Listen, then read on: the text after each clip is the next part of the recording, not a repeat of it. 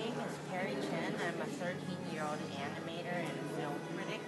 I write for my own website, perryspreviews.com, as well as Amazing Kids, Animation World Network, and many other media outlets. Great. Well, I'm glad to meet you. Sounds like you've got a busy life. Yeah. I've read up on your bio and I saw a lot of the work you did, including your TEDx talk, which was really inspiring. All of the photos and the stuff all the things you talked about, such as talking about how nature makes us all connected. Yeah. It makes you feel really introspective and inspired. Do you feel that way when you go out to nature? Yeah. Why? I guess because you're a part of it. Right. And you feel it like in your heart, don't you? I think what's great is if you're a scientist and an artist and an animator, it's easy to connect with nature because beauty teaches us that everything is connected. You see it visually, you can also feel it emotionally. And when you look at science, you look at the structure of all these like atoms and molecules, and you realize that those patterns on the molecular level are the same as like what you see out in deep space, right? And so those physics of the universe is everywhere, and therefore it's easy to really understand that everything is connected. So Louis, I also want to share with you a tiny bit of information. I was also a TEDx speaker at 2010 at Redmond. Great. What did you talk about? My title for my talk was For the Love of Movies. Wow. And so I'd like to ask you a few questions about this film as well as your work. Okay. So first of all, I want to ask you, how do you have the patience to continue shooting 24/7 for 30 years? Well, I get inspired every time I see the results. And that gives me the energy and the motivation to keep doing it because I never get tired of it. I'm sure you feel the same way with animation.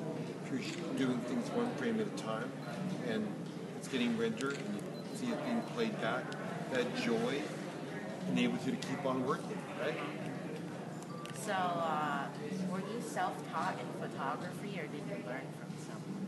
I was mostly self-taught. I learned the basics of photography, in a very simple class, but filmmaking, time-lapse, and slow motion, altered speed, cinematography was something I developed on my own.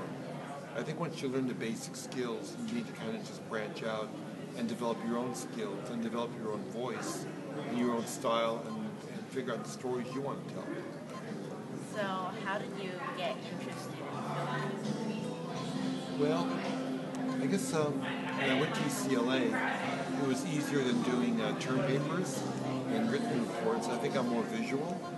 And when I discovered photography, I realized I had a gift for it, and I was able to do it really well. And that just continued to expand. And then with filmmaking, you really want to reach a broad audience. And you know that you can do that with films almost better than any other medium. And so there's a lot I want to do to make the world a better place. And I think filmmaking is the perfect vehicle for that. So how is it that you manage to capture and, first of all, see things in everyday life that most people just overlook? Well, when you start playing with the camera and you can understand it because you shoot one frame at a time, you're able to manipulate time. And when you realize you can manipulate time, you realize that the time that we experience every day is only one narrow point of view, right? 24 frames per second is one point of view, correct? And then when you realize you can stretch time or compress time, then it inspires you to show those other forms of reality. We dream, right? We sometimes imagine things. And so with my camera, I'm able to create those kind of altered realities that I think open up your mind to bigger possibilities. So, Lee, I wanted to ask you, what do you think is your favorite thing to photograph? I saw you enjoy photographing animals in slow-mo as well as flowers. Right. Wow. I would say anything in nature that gives you that kind of aha moment, that sense of wonder, especially if it's really ordinary, because you go, God, I never realized a bee could do that, or a butterfly, or that a flower could move. It's looking at the ordinary and seeing the extraordinary. That's what really inspires me. So you would say that's your inspiration? Absolutely.